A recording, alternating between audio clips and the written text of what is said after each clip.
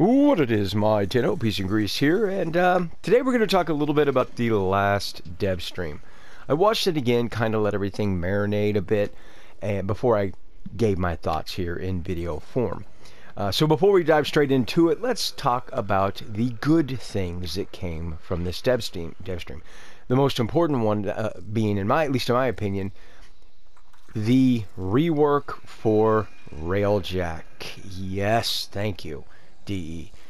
They've recognized there's a problem with the core design of Railjack, and they want to do a big kind of update fix for it prior to us getting the next Railjack expansion.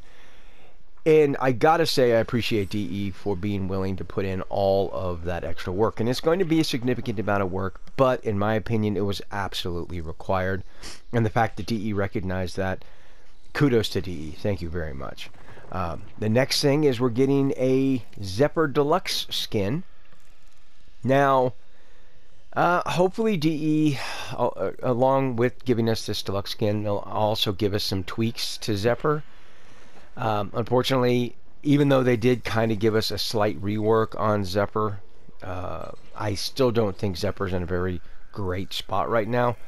But it's possible we just get the skin. The other issue here is that I'm not really a big fan of the deluxe skin for Zephyr. I don't know if it was a rendering, if it just wasn't done yet.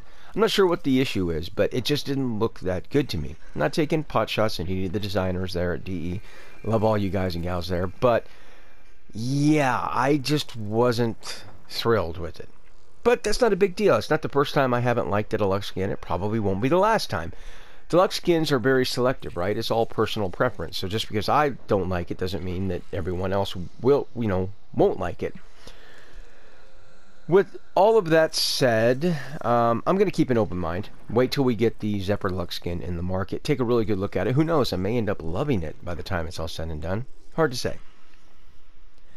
Next thing, let's talk a little bit about the elephant in the room, and that is the question was asked about the divide that exists between primaries and secondaries and melee.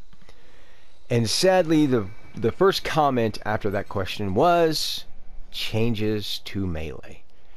Yeah, there was a community-wide collective groan when that comment was made. The reason for it ultimately is because this idea of changing or nerfing something else to give the appearance that something else is somehow magically improved, it just doesn't work. There's not a single player out there that said, yes, primaries and secondaries are going to get better with the changes to melee. Nobody said that. It's because it's been done numerous times in the past, and we all kind of know the score by now. With that said, I'm not trying to chastise DE for new ideas, because ultimately that's where the next great idea comes from, is by trial and error. Throw it against the wall, see what sticks and what doesn't. So unfortunately, though, I gotta say that for me, the very first change I would do, I would have done this very simply. All those mods that most players commonly used on their primary and secondary builds, right? Hornet Strike, Serration, Heavy Cow, these types of mods. Jack those up. Jack those numbers up. That's going to help close that divide a little bit between primaries and secondaries and melee. Unfortunately, the idea that they're throwing around right now is this whole switching type of gameplay. And the idea is you do damage with your primary, so then you switch to your secondary because you can now do damage with it. And then, of course, you switch back to your secondary and so on and so forth, because now it does more damage. Yeah. The problem with this idea is that it's been tried before, right? It's been tried with an Arcane, this switching kind of gameplay. And they've tried it with mods. There are mods out there that allow you to switch very quickly between your weapons. People just don't use them. They even have weapons based on this switching type of gameplay. Take, for example, the Ferox, right? The Jablock, the Scourge. These weapons are predicated on that idea of, oh, well, you do damage by throwing this weapon out there and switching to another weapon. The problem is they don't work. That gameplay style has not caught on. And there's a reason for it. It's because of the very design of Warframe itself. Warframe is very fast-paced. The movement is very fluid. So this switchy dippy do idea doesn't work because it's actually opposed to the kind of core design of Warframe itself as far as its movement goes. Now, in a game like Destiny, where the movement's more slower paced, a switchy dippy do idea would work great. But the movement in Destiny and Warframe are entirely different. So that's why it's not going to work in Warframe. That's why people aren't going to flock. That's why people haven't flocked to it now. Take, for example, the Ferox here. The Ferox is a primary, and basically what you do is you throw it out there. And what it does is it forces you to switch weapons, because you no longer have a primary. And it sends out this pulse that draws enemies in. The problem I have with it is it doesn't draw in enemies fast enough. And of course, I'm throwing away my flippin' primary, which feels wrong. It feels like I'm getting rid of a weapon in my arsenal. And of course, this whole switching idea takes, in my opinion, it takes more time than just slaughtering everything with your melee, right? Or slaughtering everything with your primary. It takes longer than just doing that. Or it takes longer to do all this switchy dippy do stuff than it does just to kill everything in the room with your Warframe abilities.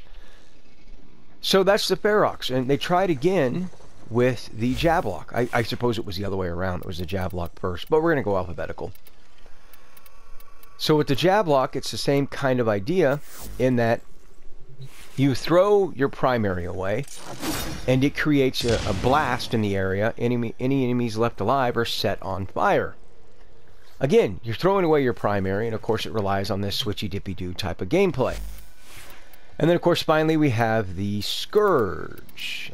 Let's see, there it is.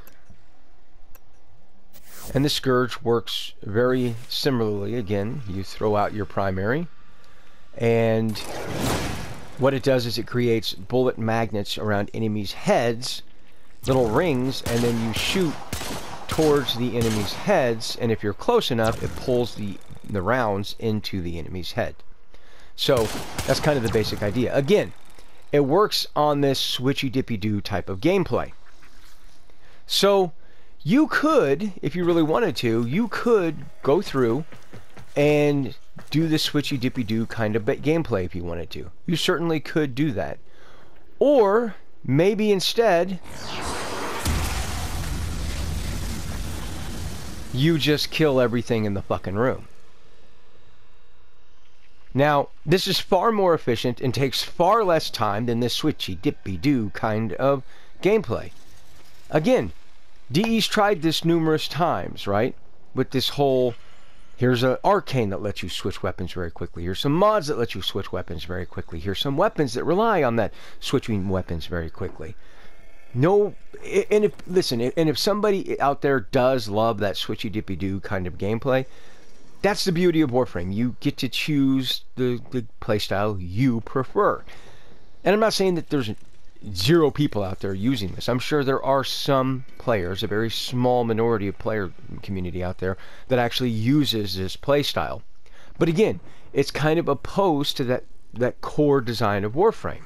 We all know the MO for a mission, right? You spawn into the mission, you get to the objective as fast as possible, and you get to extraction as fast as possible.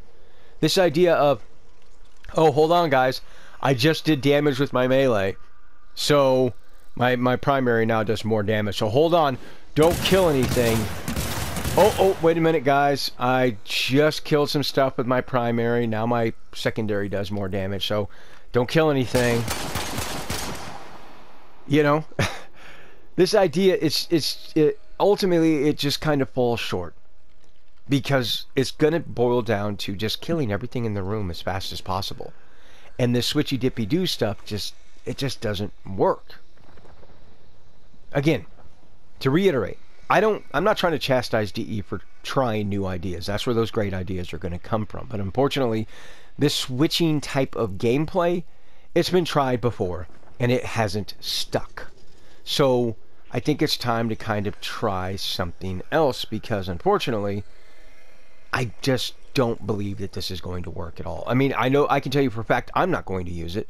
I've never used the arcane, I don't use the mods, and I don't use these primary weapons I'm showing here because they rely on this switching type of gameplay, and I don't like it. I feel it's inefficient, I feel it takes more time, and I have no interest in it. So hopefully DE can come up with a better idea. I'm sure they can. I have faith in them to be able to do so. But as it stands now, yeah, that's kind of my thoughts and opinions on the last DevStream. Let me know what you guys and gals think down in the comments below. I respond to everybody that does. And until next time, peace out.